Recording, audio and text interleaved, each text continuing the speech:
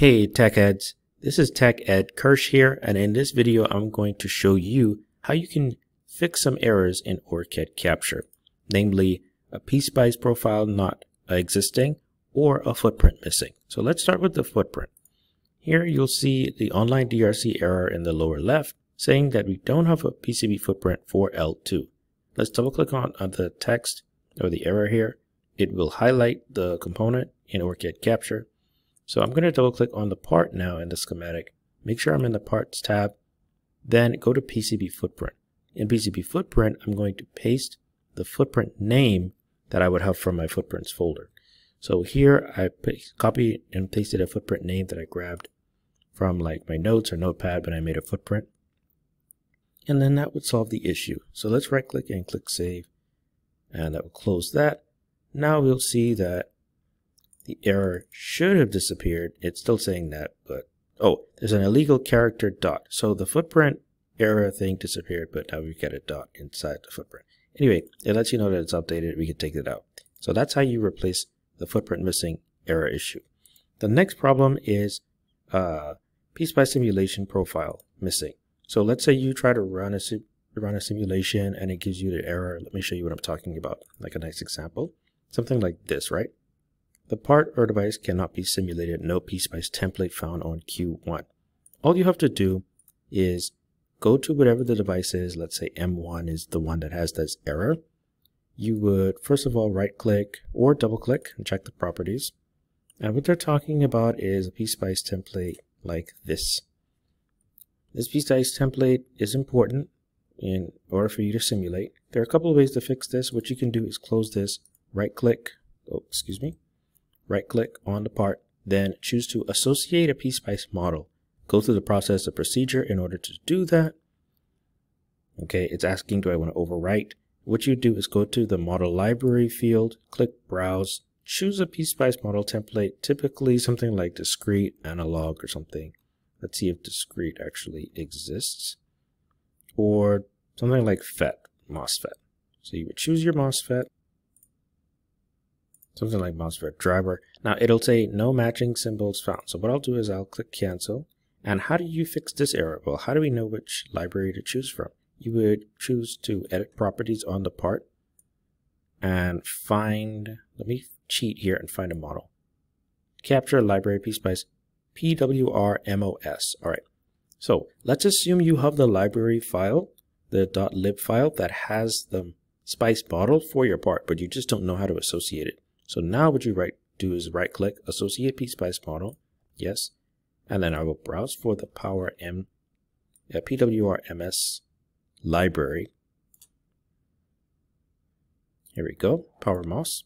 Then it will show me matching models. Now I could choose to show all models or just matching. I prefer just a matching, of course.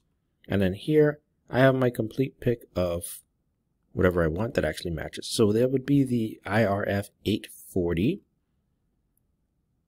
And I don't quite see exactly it here. I can maybe look for it, IRF 840.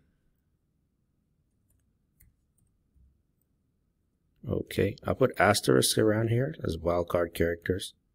Nothing really. Let's just pick something. Say it's the IRF 110 or something like that. Then you would check the pins that actually match, look at the model file, see what numbers make sense and what pin names make sense, then the model terminals, select here. Oh, this is weird. Okay, it has 2, 3, 2 and 0. But anyway, let's assume like, so here we have our pin numbers. This would be, say, pin number 20, right? Let's say 20 is over here or something.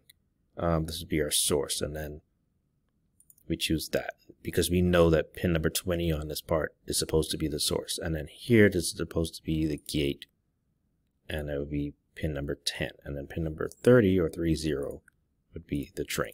And then we would update the selected one if we only want to update this part.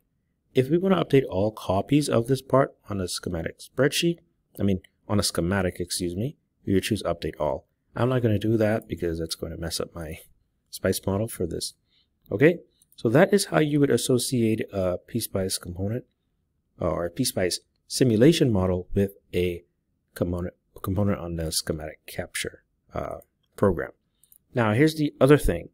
You want to create a simulation profile if you don't have one already. Then go to PSPICE, new simulation profile, you make it,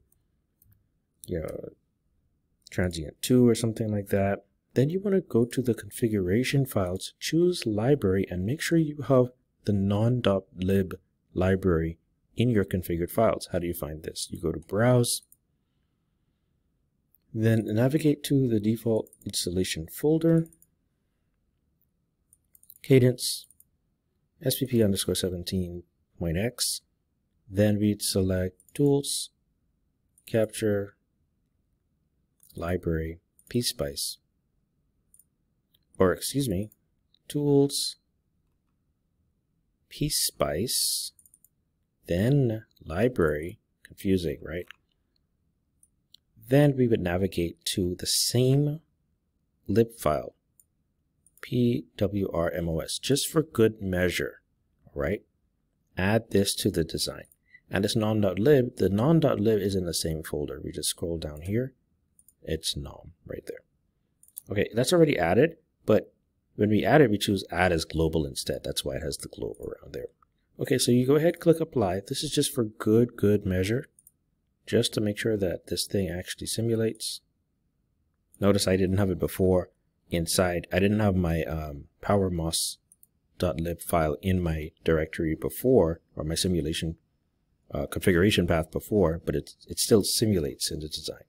But if you want to be safe, if you're using a third-party lib file and it's not in a default folder, or even if it is, then you want to add that and follow that procedure. Okay, so then you go ahead, simulate, and you'll get your results. Now, all I have to do is get a probe here for my voltage on the output. And this is looking pretty wonky. Oh, they're 1 microsecond, no wonder. Okay, and then you can get into editing your simulation profile. You can set it to 6 milliseconds. This is to switch from a power supply to buck converter. And then, you rerun your simulation.